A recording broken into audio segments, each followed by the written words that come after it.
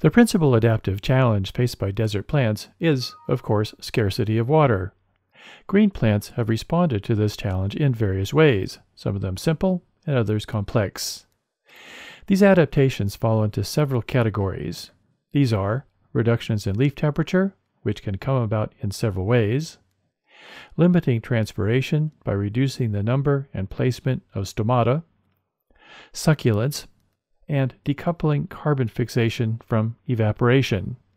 Here we'll consider the first three. We'll save carbon fixation for another video. Leaves evaporate water through transpiration. In turn, evaporation from the leaf is strongly driven by leaf temperature. This is because the water vapor pressure of the liquid water inside the leaf rises with leaf temperature. At higher temperatures, this makes for a higher partial pressure of water vapor at the evaporating surfaces of the spongy mesophyll, which increases the ultimate water vapor partial pressure gradient between leaf and atmosphere, which increases the evaporation rate from the leaf. Therefore, one simple way to minimize evaporation from the leaf will be to keep leaf temperature as cool as possible. The leaf's temperature is the outcome of an energy budget at the leaf surface that balances heat gain against heat loss. This is a complicated issue, and you can see more details of this in this video. For our purposes, one way to keep leaf temperatures cool in a hot, sunny environment is to sprout numerous small leaves rather than a few large ones. You can see this in the tiny leaves of most desert plants, such as this acacia. Another way to cool the leaf is to generate turbulent wind flow around the leaf surface.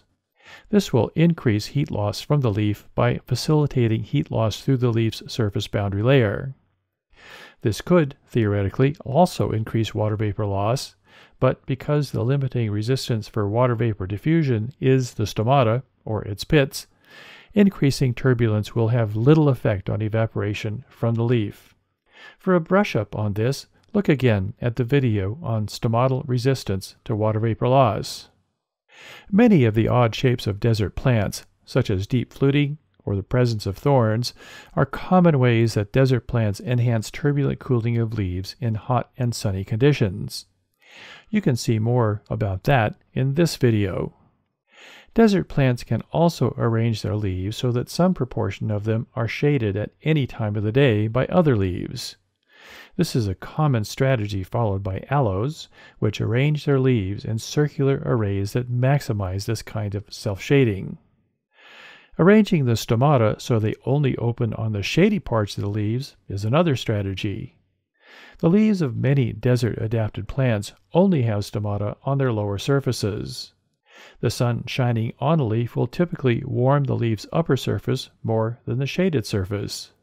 If stomata are only on the leaf's shaded surface, evaporation will take place only through the leaf's cooler surface.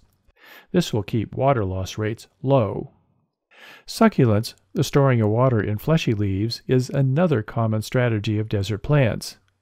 This is most common in environments where rainfalls might be sparse but are predictable, such as the winter rainfall regimes common in Mediterranean climates, like the succulent karoo of South Africa.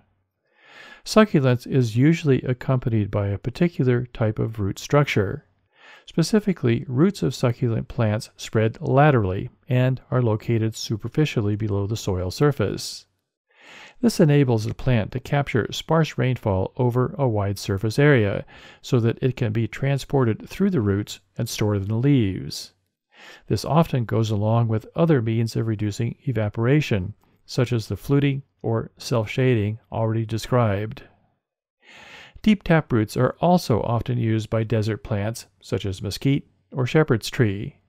This only works where water availability is reliable, even if the source might be deep. As such, taproots are not really an adaptation to desert conditions, since this is what plants in more mesic environments do.